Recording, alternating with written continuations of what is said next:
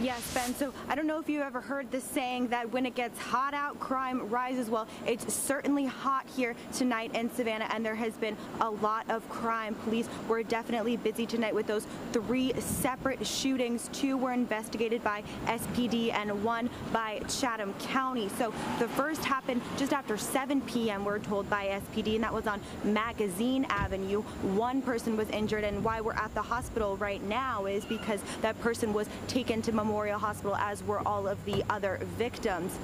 And that second shooting happened on Lathrop